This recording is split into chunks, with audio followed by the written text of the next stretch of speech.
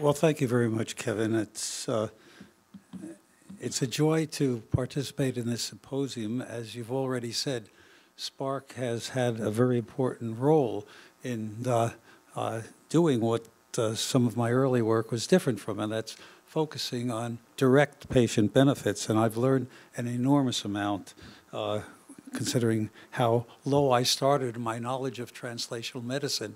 It has truly been enormous. There was a big gap, and I appreciate that, and congratulate Spark on this occasion. The project that I began as a Spark-E on is what we call the Neuritis Project. It stands for Nucleotide Repeat Disease. And these are the participants at Stanford. It's not a large group of my lab that's focused on this. We've done this as a mom and pop shop, sort of, with the collaboration of Mehrdad Shamloo, a neuroscientist collaborator in some of the animal studies, and with Tzu-Hao Cheng, who is a molecular biologist who's currently at National Yaming University in Taiwan. And these people are part of a multi-laboratory project, which I may have time to say a little bit about, on ALS, really honchoed by Aaron Gittler and Len Petricelli. The translational part of the work was very directly due to my involvement with Spark and the support of Spark and Spectrum. It led to an NIH R01 grant, which surprisingly I received at an advanced age, so I guess there is no age discrimination at the NIH. That's received support from something we've already heard about, OTL and the Stanford Innovation Program, and some support from my K.T. Lee professorship. Importantly, the Spark Advisory Committee, Daria, Kevin, Bruce Koch, Mark Smith, Steve Scow, and already mentioned the Harrington Discovery Institute, which has supported some of the work through its advisory team and a Scholar Innovator Award. So this is just a photo of Tzu-Hao Johnny, a collaborator in all of the work I'll talk about. And I'm going to be talking about Huntington's disease as a model system for nucleotide repeat diseases. And let me tell you what they are. All of us contain in our genomes a Huntington gene. And in that, near the 5' end, or beginning of that gene, is a repeat of the nucleotides CAG, CAG, CAG, CAG. And in most of us, the repeats are relatively short, maybe 30, 35 in length, maybe 20, 25. But in some individuals, this series of CAGs expands in length. And this expansion is inherited. And once it's occurred, the offspring of the individuals in which it's occurred inherit that expansion. And that leads, because it's in the protein coding region of the gene, to abnormal proteins. And the protein that CAG encodes for, or the amino acid, is glutamine. So in these proteins are long stretches of polyglutamines, or polyQ, which is the code for glutamine. This leads to the normal protein, the normal Huntington protein in most of us is soluble and functional, but when these polyglue regions expand, the proteins misfold, they form aggregates, and particularly in the brain and nervous system, the neurodegeneration occurs. This is a normal brain. This is a brain cross-section from a Huntington's patient, and the nervous system, the cells die. This leads to involuntary or choreiform movements. They're called mental deterioration and inevitable death. Now, these are incurable diseases, and there are a number. This is the Huntington's, in which the CAG is in the Huntington's gene. In other instances, there are related diseases in which there's a CAG expansion in the ataxin-1 gene, which leads to spinocerebellar ataxia type 1, and there are a whole series of genes. What's important to know here is each of these is an inherited monogenic disease. It's caused by expression of a mutant protein encoded by a single gene containing the expansion. So unlike the neurodegeneration that occurs in some diseases, as has already been pointed out, there are many causes of dementia, or what has been perhaps grouped together as Alzheimer's disease, in which there are multiple causes. In this instance, for each disease, it's a monogenic, it's a single gene abnormality. The mechanism is the same for all of the diseases, and the mutation is dominant, which means that when an individual acquires the mutated gene, half of his or her offspring have the opportunity to acquire that gene, and it's dominant over the normal gene. So in these families that are affected by these diseases, the devastation comes from having seen one's parents' brains deteriorate and knowing that if they have the abnormality, which is easy to diagnose through standard methods by taking a little bit of a cheek pouch scraping and determining whether the CAG is expanded or not expanded in the individual, they know with certainty or without if they're not, whether or not they're going to have the disease, and if they're going to have the disease, approximately, because it varies with the length of the repeat, approximately the age in which it's going to occur. So many of these individuals really, children of Huntington's patients, for example, don't decide personally not to go ahead and have a test done. Now, we're celebrating today the enormous success of Spark. And one point that sort of has not been mentioned too intently is that part of the success of Spark, I believe, is because they've chosen Sparkees very carefully. And then Spark is based on the principle that the Spark projects, although they're translational in nature, applied in nature, are based on a solid scientific foundation, which is what we heard in all of these Sparky talks earlier. And I'm reminded in that context of the statement by the famous Argentinian physiologist Bernardo, who say there's no applied science if there's no science to apply. And that is really what has happened in Spark. They've applied science and encouraged the strength of the science that they're going to apply. Now, in my instance, as a Sparky, my Spark project began as a result of basic research, and this is just something everyone knows about, the basic central dogma of molecular biology, that DNA is transcribed into RNA, which is translated into an amino acid chain and folds into a protein. And one aspect of the transcription aspect of DNA into RNA is a process called RNA elongation. As the RNA polymerase moves along the template, the bubble which contains the polymerase really makes an RNA chain which comes out of the bubble, and the process of the RNA chain getting longer and longer as the polymerase moves along the gene is called transcription elongation. And there are proteins that bind, or are known to bind, to RNA polymerase that facilitate that transcription elongation and keep the RNA on the template keeps the RNA polymerase rather on the template during the process.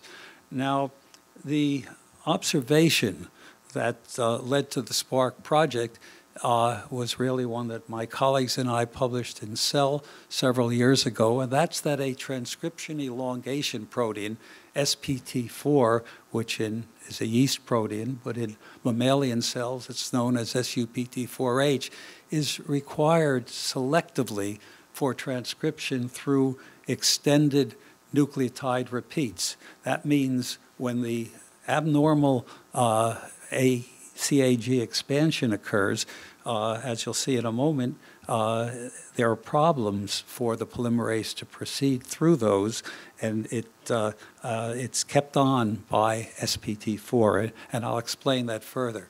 So let me tell you just what SPT4 is. It's a transcription elongation protein that binds to another protein, SPT5, and that complex binds to RNA polymerase. And that allows the RNA polymerase to form a clamp on the template. And that's important to the process of making these abnormal gene products.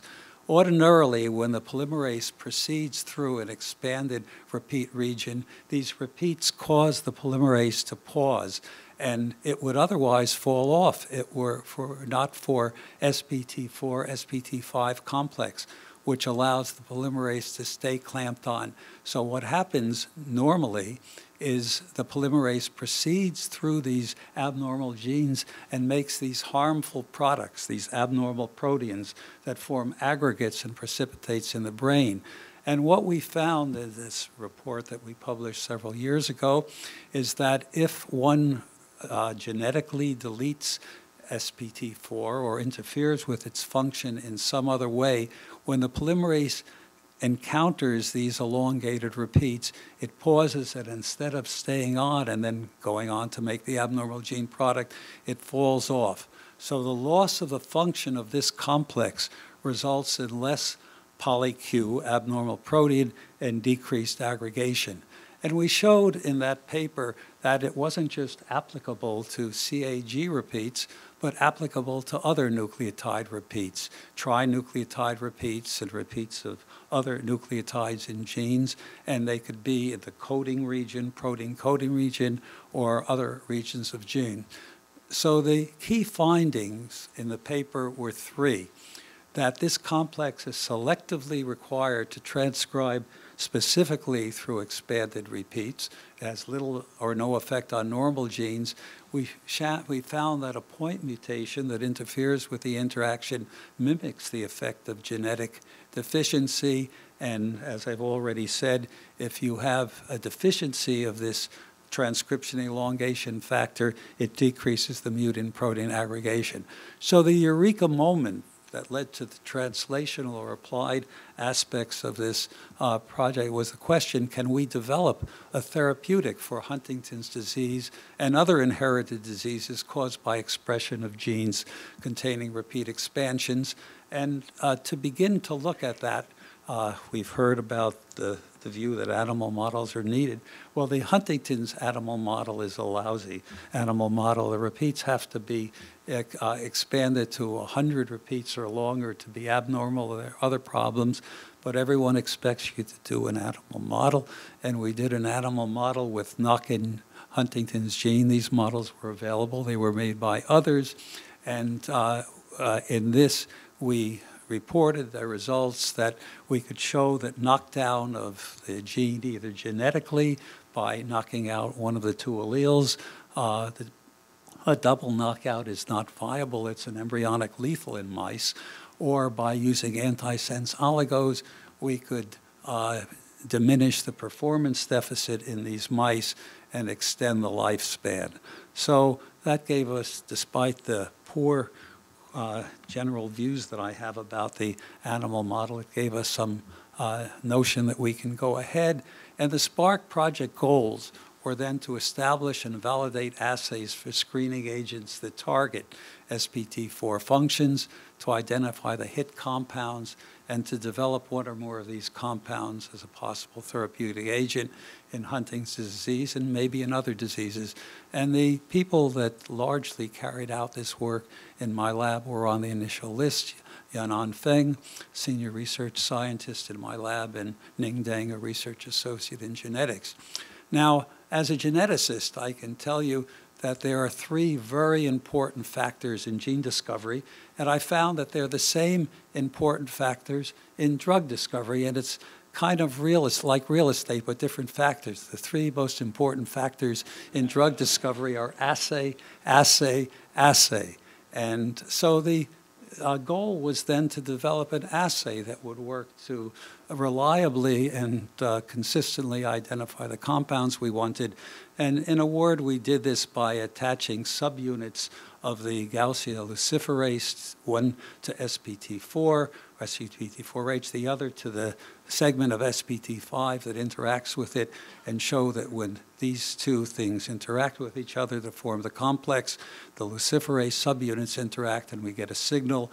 And if we put a point mutation in SPT5 component or the SPT4 component, we can interfere with the signal. So we went ahead and set up a high throughput screen, again, something that Stanford is able to offer now for academic scientists, in which we put in both of these genes, we induced them, we looked for small molecule inhibitors that interfered with the interaction, and in the same way that we could interfere it genetically, and we did a screening of 130,000 compounds here and did various controls and eventually worked it down to 30 compounds, which were given HD numbers. And we had multiple problems during the screening procedures, and these required solutions. And the Spark advisors were central in helping guys like us who were not at all experienced in these methods or approaches to proceed through this project. And if it hadn't been for the advisory committee, and especially from Bruce Cook, whose advice was absolutely essential to proceeding on this, finding things that we never imagined. I think listening to Ben talk about the problems that were not imaginable in advance, like the stability of the reagents under chosen assay conditions, the amounts of the inducer, the timing of the manipulations of reagent addition, the technical reproducibility. This is results from whether or not you freeze and thaw the cells to lyse them in a wet stage or after you spin them down, a wet stage and a dry stage. And we found in the course of this, with the help of the advisors, that nothing is trivial in high throughput screening. Now, our collaborators who had a very similar assay using fluorescent protein instead of luciferase, and all of the hits that we identified in that assay were confirmed in his assay and vice versa. So we ended up with a group of hit compounds, and this is just one of them, HD101, in which one can see there's there's interference with the luciferase signal, and this is just a toxicity curve measured by MTT assays, or in this instance an ATP assay, and one can see that there's a therapeutic window. And we went ahead, and again with the help of advisors, and particularly Merdad in this case as a collaboration, we tested these compounds, and we won't go into details, but made a prodrug. The metabolite HD101 is a metabolite of a compound we have as a prodrug, show that it gets into the brain, it's transported across the blood-brain barrier, and we did simple preliminary pharmacokinetic studies, again with the help of advisors, and we had additional leads that came out of our high-throughput screening, and this just shows the dose dependence. And this just shows that in addition to the luciferase assays, in this instance, it's possible to know specifically whether the causal agent of the disease, namely the abnormal protein, is being reduced. In this instance, lymphoblastoid cells were obtained from a Huntington's patient. It makes a normal protein from the normal copy of the gene and an abnormal elongated protein from the abnormal copy, and this is just to show when SPT4H is knocked down, the abnormal protein is affected, but not the normal protein. And there were a number of patents that were applied for, and there are 3 patents issued, both to National Yuming University and Stanford, covering this research. There are additional patents issued in Europe and Asia. And there are also additional intellectual property that's in process of patent applications have been submitted. Now, I do want to take a minute or two to say something about how one determines whether a treatment benefits a patient having Huntington's disease. And it depends what you call Huntington's disease. I think when I gave a Spark seminar a few months back, Carol Karp said that there are over 100 studies. I was pointed out there were 100 studies in which their clinical studies and clinical studies.gov site for Huntington's disease, but it depends how you're defining the disease. if the clinical definition of Huntington's disease is an inherited disease characterized by involuntary movements, etc. The pathological definition of the disease is neurodegeneration, resulting from production of an abnormal protein in brain cells. And the important thing to note is that the clinical symptoms are not the disease. They are, to use the expression that's been talked about this afternoon, biomarker surrogates of the disease, because the symptom improvement may occur in the absence of any effect on the neurodegeneration. So how do you measure the effect of an agent on neurodegeneration? Well, the only rigorous way I know of in clinical studies is to take the patient's brain out before and after you give them a drug. Obviously, that's not a very practical way of doing a clinical study. And the approach that at Spark has helped us significantly in thinking this through, and we've talked this through. For these monogenic diseases, we suggest that the approach for evaluating the efficacy of a treatment is to look for things that affect the causal agents and the causal agent's actions in patients, to show that the causal agent, namely the abnormal protein, is reduced is at least as valid an approach we suggest than measuring clinical symptoms, and this really relates to some of the points that we've just heard Janet Woodcock make. Okay, so how does one assay the production of the causal agent? There's not a lot of time to go into this, but we can measure, as one of my slides showed, a reduction of the mutant protein in lymphoblastoids and blood cells from patients. The protein, abnormal protein, can be measured in cerebral spinal fluid.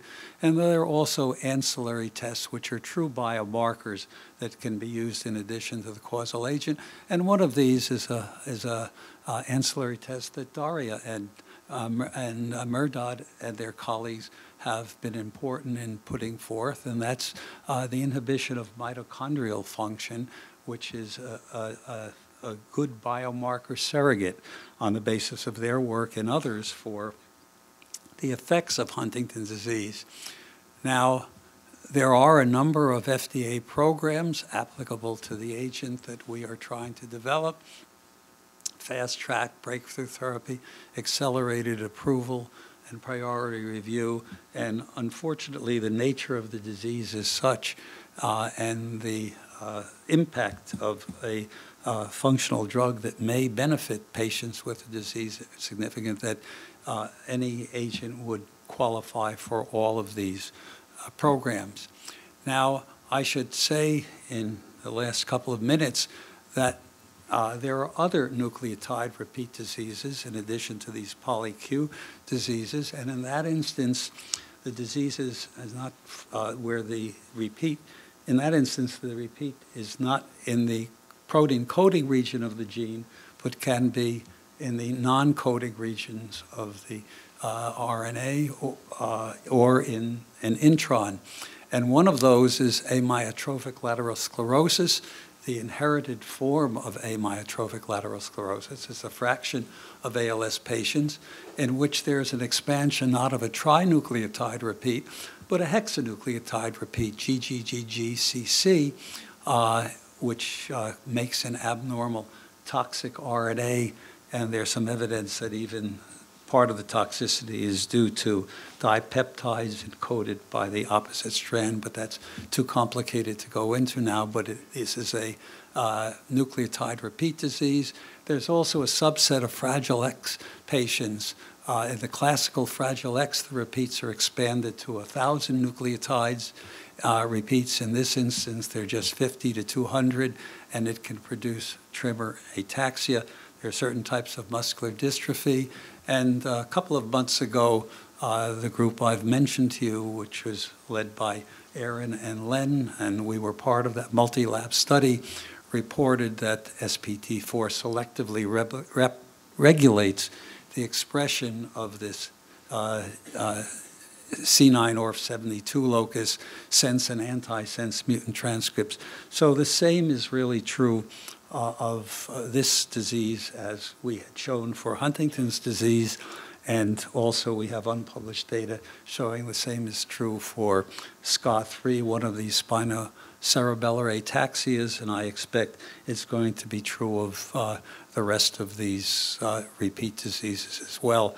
I expect, one never knows until you do the experiment, but the science behind it is such that I'd be willing to say with a high degree of anticipation that it's going to affect these other diseases. So this is a term that I didn't know much about before I became a Sparky, and the importance of a target product profile. So what is the target product profile of what we're trying to develop? We're looking for a small molecule that interferes with the SPT4/5 interaction. That's been done. It decreases the mutant abnormal protein. It's been done. It passes through the blood-brain barrier. It's been done for some of our leads. It has acceptable pharmacokinetic properties and acceptable toxicity. I've put done for some leads. It depends how one defines acceptable, and acceptable by whom and to whom. But remember, these are devastating diseases in which possibly the standards for acceptability may be different from treating a disease where there are other treatments out there and where the consequences of the disease are not so devastating. We've shown this this was optional to our original TPP, that it has effects against other diseases. We've shown that, published that for ALS, and not published yet for SCA3.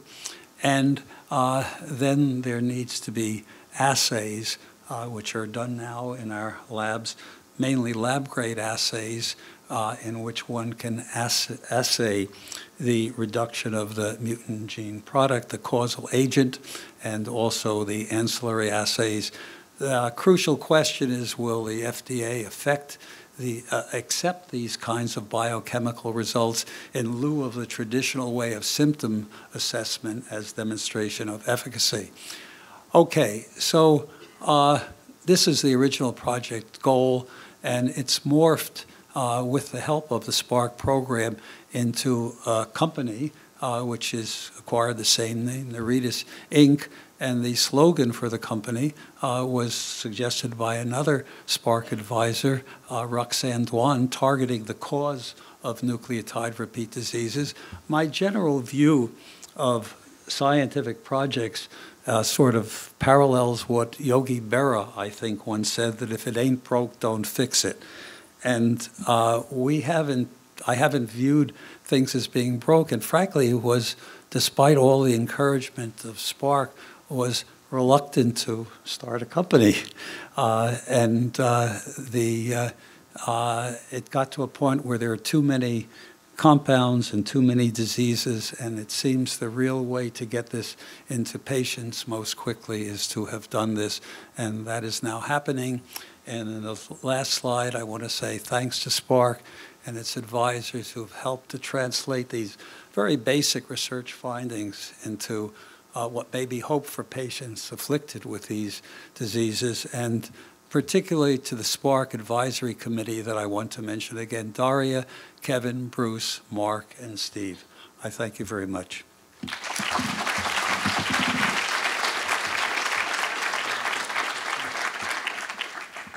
Everyone wants to go for a reception, but if you would have any. Do we have any questions?